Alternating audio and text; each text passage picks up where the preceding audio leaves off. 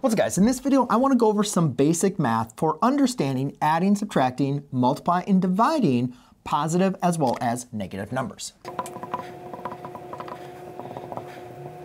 So let's go over a basic understanding of positive as well as negative numbers, as well as the way that I like to think about it. So when I need to apply operations such as addition, subtraction, multiplication, and division, I can kind of understand exactly what I'm doing to make sure that my answer is going to be valid. There's really kind of two trains of thought that I like to work with for positive and negative numbers. The first one is just understanding a number line, right? So you can see here we have this horizontal number line. Numbers to the right are going to be positive, and numbers to the left are going to be negative, basically meaning this would be the positive direction and this would be the negative direction, right? Where 0 is going to be our neutral value. So when we're thinking about addition, right, remember we're thinking about combination. So if you have a -3, you can go over from 0, -3, so 1, 2, 3, and then we're going to go 4 units to the right, which would be in the positive direction. So we started at 0, we went to -3 in the negative direction, and now we're going to go 4 units to the right. So we'll go back 1, 2, 3, 4.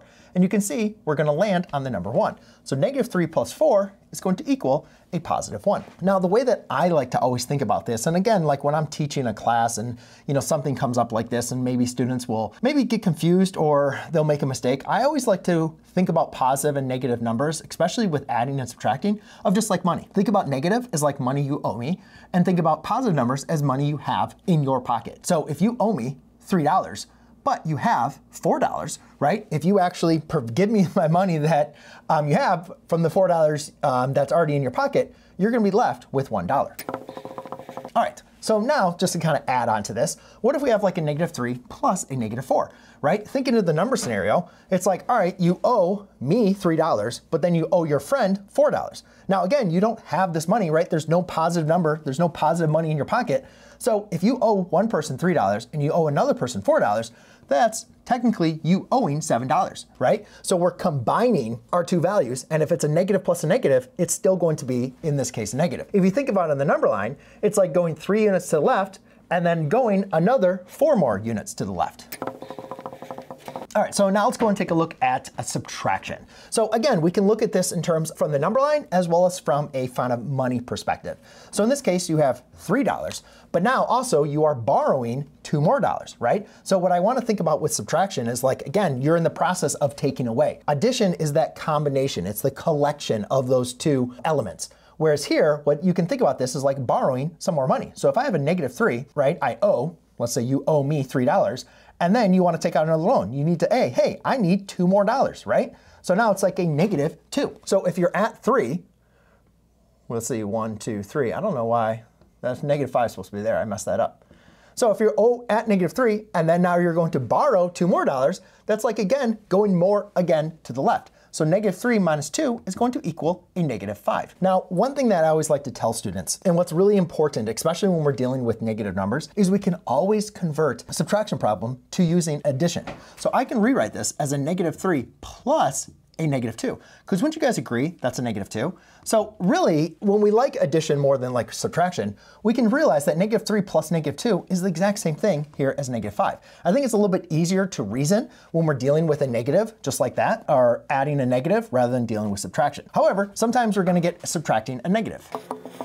All right, now again, here's where it kind of comes into, especially when we're dealing with the number line. If you think about this financially, it's kind of like weird. Like you owe me $3 and then you borrow another $2 more that you owe me. It's like, it starts to get a little bit more abstract, right? The real lesson or of owing money doesn't really make as much sense here. So what you can do is, again, think about this negative as like changing direction, right? So you owe me $3. But now you're going to borrow another $2 more in the opposite direction. So rather than thinking about a positive and negative as like positive to the right, negative to the left, you can just think of negative as like reversing the direction, right? So if you're going to subtract and now you owe me another $2 more, you're actually going to be going 2 more units to the right. So another way to kind of think about this is when you're changing directions twice, right? If I do a negative, change direction, you can see that that's actually going to be sometimes what we call canceling out. So minus a negative is just going to be a positive. So now we can really think about -3 minus a -2. -3 minus a -2 is really the same thing as just a -3 plus 2. All right. So then this makes sense in the mathematical perspective. If I go -3, like I owe me $3, but I have $2 more in my pocket, oh, that's just going to be equal to a -1. Okay, so now let's go and get into multiplication and division. Now in this first one, we have -2 times 8. Now again, remember, multiplication is just repeated addition, right?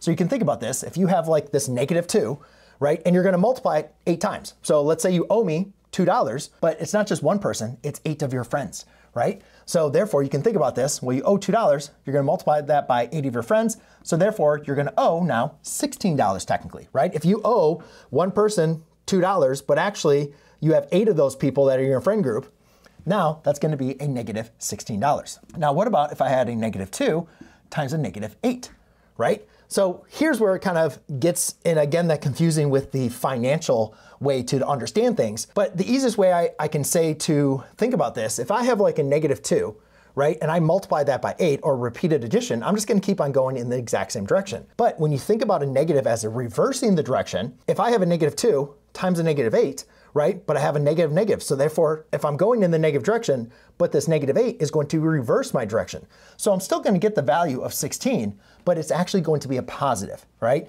And that's where a lot of times we like to remember these rules. A negative times a positive is always going to be negative. A negative times a negative is always going to be positive, as well as a positive times a positive is always positive. All right, let's get into the last one, which is going to be division. And in this case, let's go and take a look at, like, if I had like -6 divided by 3. Now division, you can think about as grouping, right? How many times can you take this number and group it into groups of 3? Or you could also think about it as repeated subtraction. All right. Now, in this case, let's say you have like an inheritance of, or you owe like -6, but you have 3 children. So you need to break it up 3 different times. Well, hopefully you see that we can break -6 into 3 equal groups of -2. So -6 divided by 3 is simply just going to be a -2, right? And that you could also think about that as like repeated subtraction for in that case. But where it kind of gets a little bit confusing is when we start dealing with like a -6 divided by a -3, or when we look at like a +6 divided by -3. Like, how do you break something up into negative groups, right? It kind of gets a little bit more tricky and a little bit more abstract.